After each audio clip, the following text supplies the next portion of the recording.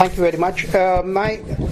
I was involved with the technology strand, and as you can see, we have a lot of notes, but we have only 5 minutes.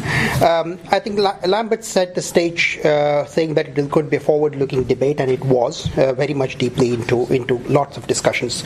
We had 3 speakers. So Patrick, the main thing from Ericsson, what he said was basically that digital identity is not yet developed, and that certainly impacts so many domains which are in the report itself. So, for example, healthcare and so on and so forth.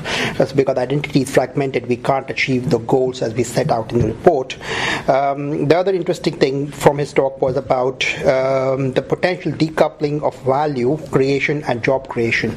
In other words, that we are creating a lot of value, but not enough is not reflected in the employment in exactly the same way. In other words, he had this thing of where do you go when you leave your office in 2030?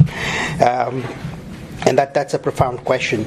Matthias from Bertelsmann, he talked about the Tolino platform, which is the new open cloud-based platform, the future of consuming content on the web on devices, and also talked about various things which could change in the industry, the book industry as well. Streaming models will come in the book industry, and so on and so forth. So a lot of innovation, a lot of disruption in that way. John Finney from O3B, very interesting talk in very many dimensions, talked about the freedom of the web, much similar to my personal ethos, and also about the satellite industry from where he comes from. And the key aspect of some of his talk was about no one in the room has grown up collaborating through the web. So we are all kind of preaching to a generation which is behaving very differently. And the key aspect which was there was that emerging markets have the capacity to peer, and that will be totally transformational. But at the moment, that capacity to peer is limited because of the sort of lag in internet penetration. But presumably that will be overcome, and 2030, perhaps, if that is overcome, then the emerging markets would be a dynamic force to play with. Then we had 2 rounds of discussions and feedback, and again I pick up some themes from there. First one was that Jürgen, who was from DG Connect, was a member of the audience and had some very interesting discussions.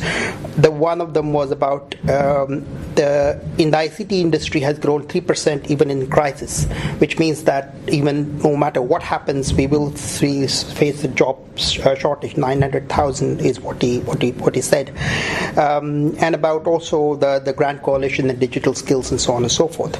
The other thing was Lambert talked about what is happening in China and Korea and what it would mean. We talked about, for some reason, we talked about skills in education a lot more. Was not exactly the theme, but it seemed to resonate with a whole bunch of people. Universities, what is not the biggest university, what is the best university, and also the rate of change of skills. For example, if you had a surgeon who was, if you went to a surgeon, you wanted to look at somebody, this was John's comment, that he wanted to say, look at somebody very old, but if you went to the ICT industry, that age didn't matter, because every 6 months the industry was dramatically reformed, and perhaps the ability to learn is a very important skill, not being quite addressed in our discussion. And the last few points were, again, a lot of discussions around from the audience.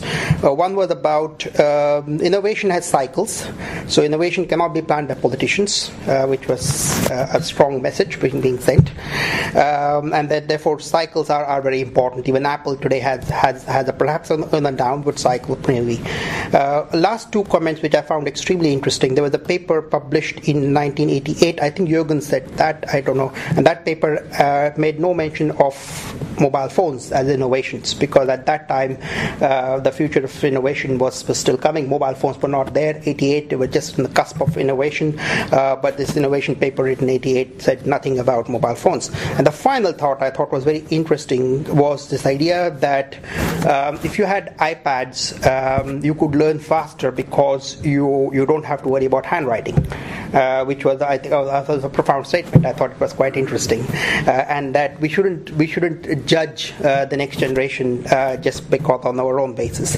And finally, Rwanda and Estonia were said in the same context, which was very surprising for me because I've known a lot about Estonia. Apparently, Rwanda in Africa is doing something very interesting, which I was not aware of. Was said by, I believe, a member of the audience. I don't know if you are here. The same person who talked about innovation cannot be planned by politicians. Anyway, thank you very much. That's the summary of what we had here.